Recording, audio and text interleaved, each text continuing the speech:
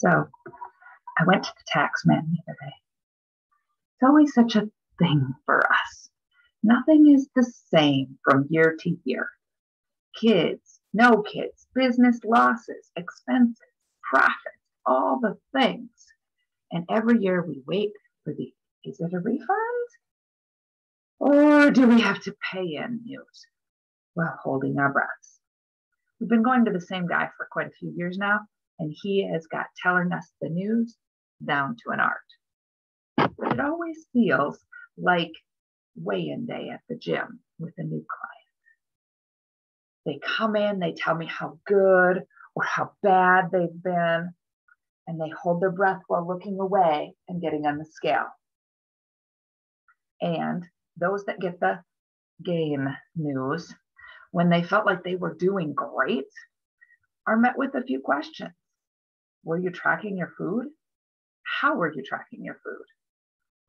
What did your protein, your carbs, and your fats look like? How about your calories? Your water? And more recently, with my female clients, what week of your cycle is it? And what week did we measure before? So one, if you're not tracking at all, and you don't have any idea what you're eating and what results might be, you're probably in for a shock. And two, if you have been tracking, but not really knowing what the dial movers are, your results might be a bigger shock. Which brings us to today's topic, menopause and the importance of calories and macros and hormones. Because here's the deal. It all matters, but not necessarily how diet culture would have us believe. So let's start with the calories. First, yes, they matter. Because even if you're eating a nutrient-dense food, but you're eating 5,000 calories a day and not putting out that much, you're going to gain weight. And there's no magic in that 1,200 calorie number either. It seems pretty arbitrary, actually. And for most people, it's a significant calorie deficit, so weight loss is inevitable, at least in the beginning. We need to be careful here because our body is highly adaptable and recognizes a famine or a diet when it sees one. And it does so pretty quickly and scales back the basal burning factor so you won't die. Now let's talk about macros for a few minutes.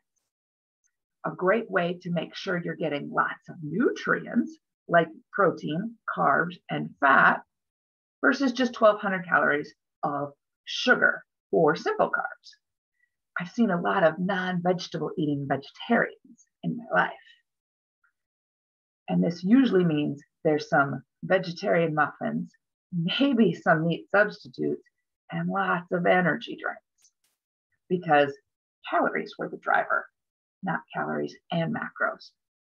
So with macros, there can be an emphasis on protein, my personal favorite, and a realization that 100 grams of carbs doesn't get you much more than a convenience store muffin and a baked potato.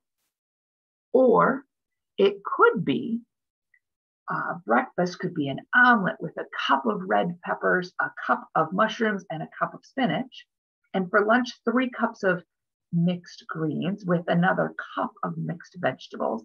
And for supper, a cup of sweet potato, half a bag of green beans, and an apple, both of which are 100 grams of carbs, but the muffin is 700 calories, while all those vegetables are only 500. Here, though, we're using the macros as a driver.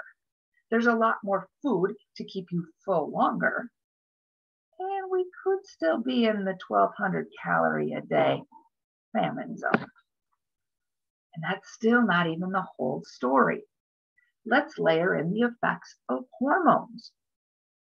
First, there's the layer of hormones that are affected by the food choices you're making. And second, there's the hormones of your cycle affecting the food delivery and preferences. So let's start with the relatively controllable hormones, the ones that you call up with your food choices. Let's start with the Milky Way. First, there's the sugar spike, followed by the insulin spike, leading to the sugar crash, and the ghrelin and leptin causing cravings and hungry, and a side of cortisol to store fat. Or 4 ounces of steak. Ghrelin and leptin are satisfied, so not causing any cravings. There's no insulin or cortisol spikes and crashes, which leads to better sleep, better energy, better libido, and better concentration. But what about my black coffee? First thing in the morning.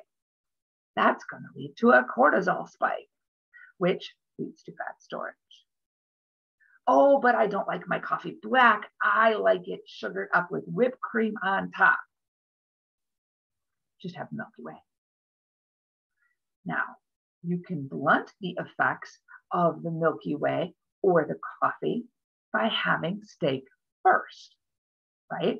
If you have the steak first, your insulin will not drive so high. Your cortisol will not drive so high with that Milky Way or that coffee. But you have to have the steak first. So less insulin, less cortisol, less fat storage, less sugar crashing, spiking. Eat the steak first.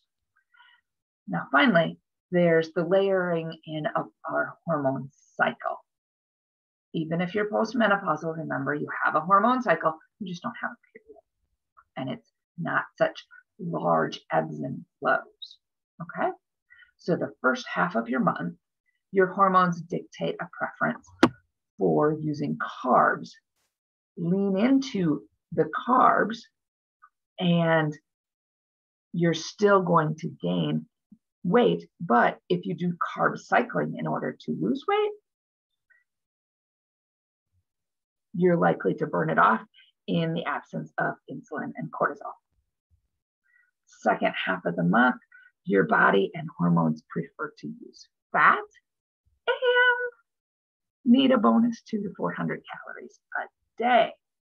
Yay, PMS cravings are actually just a need for more food. Caution, this can be just a bit of a cookie, and that could trigger an insulin and cortisol response, or use the calories for a healthy fat-filled avocado to cover the cravings with the calories so that leptin and ghrelin are being satisfied, but keep carbs steady and burn the fat. Essentially, eating the same in week 2 and week 4 of your cycle are going to cause opposite effects. One is going to gain and the other is going to lose. But either way, that Milky Way needs to be after your steak, right? Now back to the tax man. 15 years ago, I had no idea what levers to pull to get a refund. Do I need to put extra money in my 401k in December and then next year plan differently? How about those extra business trip expenses? How is that affecting me? Do I pay January's college tuition in December or wait till January? And the tax man and I sat down and talked about all of the ways that these things could affect based on what my year had looked like. Now today I track a little bit closer every month and I consult him at the end of November and see what my best course of action is. Same for my food. 25 years ago, I just ate less calories and my much younger body tolerated the famine better than it does today. Today, I use my hormone cycle to fast or to carb cycle. I eat my steak first. I always lead with protein and vegetables, keeping my calories out of the famine zone and very nutrient dense. And while this may sound difficult, like 15 years ago taxes did, it's just because it requires some forethought and a little bit of attitude change around food. So go ahead and have the pizza, but use it as a side to your chicken salad. Have the coffee after breakfast and save the sugar coffee for breakfast during the first half of your cycle. Really want to fast? Only a day or two in the second half of your cycle will really accelerate some weight loss for you.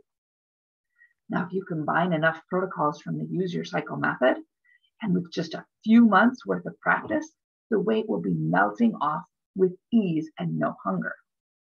And just like 15 years ago, I had to learn all of the levers that affected my taxes. The Use Your Cycle method can lead to years of happy hormones, good energy, sleep, and concentration if you put the effort in first. And now, like my November check-ins with the tax man, a 4-week jumpstart program at the beginning can get you pointed in the right direction, but maybe without the knowledge of what you're doing and more of a because I said so rationale. For more information on working with me and learning the Use Your Cycle method, feel free to email me at denise@nowgetgoing.com. And until next time, happy days.